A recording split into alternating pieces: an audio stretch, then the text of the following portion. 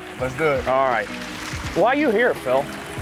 Well, it was a perfect opportunity to come back to Pittsburgh, play with Coach Signetti and Coach Narduzzi, and play on a really good team.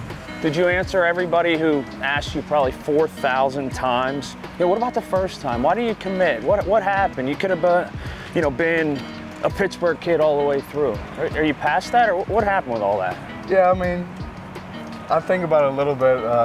Pitt's got everything here. Right. You got the whole setup, and I committed to Notre Dame early in high school, but looking back on it, I think everybody should just stay home and go to Pitt. You got everything you need here.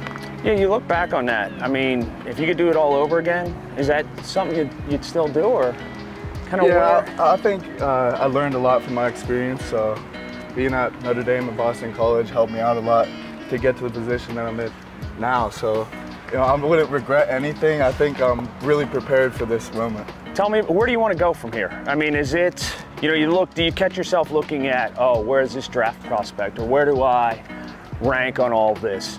How's that work for you?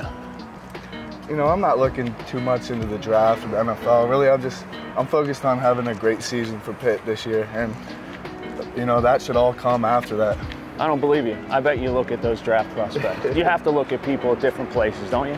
Yeah, I mean, that's the dream is to have a great year, then go on from there and play in the NFL. But right now, I'm just focused on Pitt. What have you learned watching Kenny Pickett? Man, he's just a gamer. I love how he plays. I love his competitive spirit that, anytime he's out there, there's a big chance, big playability. So he's fun to watch. He kept getting better every year. I think the experience is huge. The more you can play, the better you're gonna get. Coach Signetti talks about that all the time. You need the reps in the game. So it's just gonna come with that, with the experience. But he's just been impressive how he's re-upped his game every year. It seems like he's adding something new. If I looked in your phone, who's the one phone number you got? And I'd say, you got that person's phone number? Who is it? Come on. I don't know. Who's that for you? I got some baseball players, some NFL guys.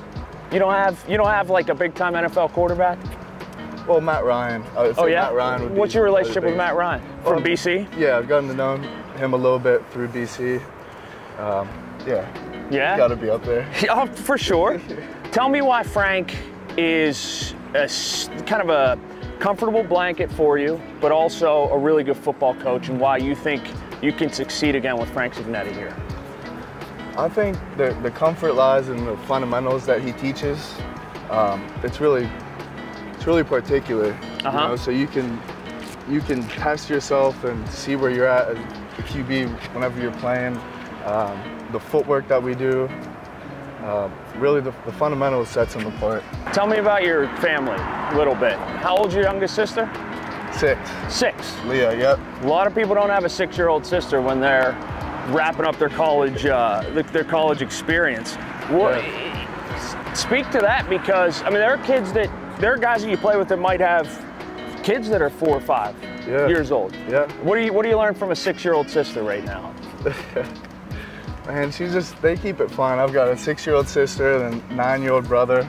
I've got a big family, 5 siblings, but it's just been nice to be back and around them. But they keep it fun. They're just all excited about the season, and so that excitement, it rubs off on me. Whenever you look at Pitt and you look at the history and you look at Marino and you look at Ironhead Hayward and you see all the guys they have currently in the NFL, especially defensive backs and people, you look at Aaron Donald, does that mean something for you, even though you didn't go through the traditional recruiting process? Or you look at the Cathedral right here, what does that mean to try to be somebody that you go on Monday Night Football and they say, Phil Jurkovec, Pitt? Does it mean something? Definitely. These are guys that I really looked up to growing up. Even the past players that were before me, like Marino. There's legendary players that have played at Pitt, and we still have a lot of guys in the NFL. So it's a legacy that we're proud of, and we just want to carry that on. I can't get away from the NFL though, because the NFL is a lot of people. Do you understand? A lot of people think, okay, this is a last year, this is a last chance this is Phil needing to get better individually. The team has to have success, like you said, but it's Phil needing to get better individually to raise his stock and get into the draft. Have you heard all that kind of stuff? Yeah, definitely. I think need to get better every year. So yeah, I've heard it. And Coach Ignetti's driving that. He sees where I need to improve. But I think I've made a lot of strides. Like I'm feeling great, about the best that I've felt. So I'm ready for this year.